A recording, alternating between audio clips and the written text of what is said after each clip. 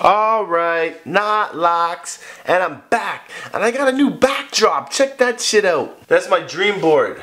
You see, that's a million. I dream of a million something, whether it's dollars, views, subscribers. This is the Aztec calendar. I dream of success. I dream of silver and gold. I dream of mob, media. I dream of magic genies, making all my wishes come true. Do you guys have any dream boards? This was during my time when I was like into affirmations and spiritual growth and enlightenment. I built a dream board because I wanted to create some visions for myself. And some of them came true, some of them didn't yet, but it's cool to have, and now it's even better because it's working as a backdrop for my videos. Booyah! And today is a new day. We got another user submitted dreadlock email coming in today from Mr. Jake Bowman. Mr. Jake Bowman writes, "Hi, my name is Jake Bowman." I'm pretty sure he doesn't talk like this, but I'm gonna do an accent.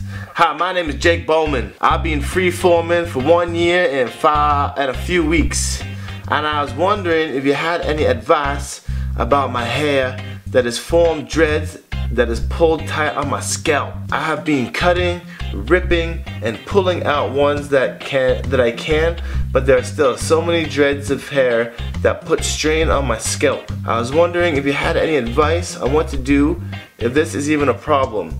Do I continue relieving the stress on my scalp, or should I stop? I can send more photos too."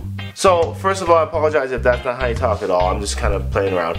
But freeforming with stress on your scalp? That's kind of unheard of.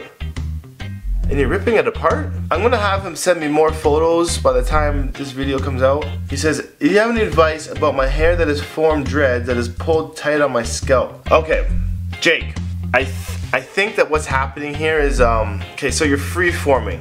Boggles my mind because freeforming shouldn't really put stress on your scalp. That's the most non-stressful way to do your locks. So like, what I can understand is that like sometimes if I interlock two dreads together, they get more stress at the bottom, and then this guy's saying that he's ripping them apart. So when you're freeforming your locks, it's natural to occur that your locks are gonna start forming together, especially down at the roots. I've never freeformed before, so I don't know about that experience too heavily, but I've had my strands come together at the roots before, and I have tore them apart the same way Jake was doing. I mean, it's not good that you're tearing your dreads apart all the time like that. If you're freeforming and your dreads are going together, you're gonna find that you're gonna have to do that from time to time, because you gotta keep them separated.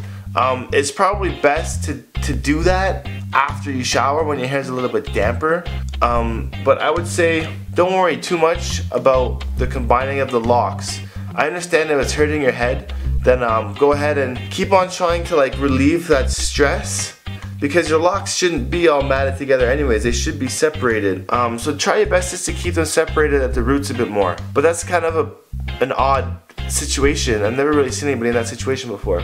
Hopefully that works out. Hopefully that helps. I mean, I don't have too much about that. This might be a question better suited for the audience. Audience, what do you think Jake should do about his hair? Because if you guys are a freeformer, if you had the same situation, I need you guys to help him out and put some comments below so that we can kind of solve this situation together as a community. Kind of like a family situation. I mean, I'm going to include some more photos on this video once they come in, but sorry Jake, that's as much information as I can give you. Hopefully we're gonna find a solution for you though, buddy. We're still looking out there. This video, if you liked it, of course push like, and if you guys find it useful, you can always click subscribe up above for new content every weekend. So until next time, Knotlocks is here, and I'll see your pretty faces soon.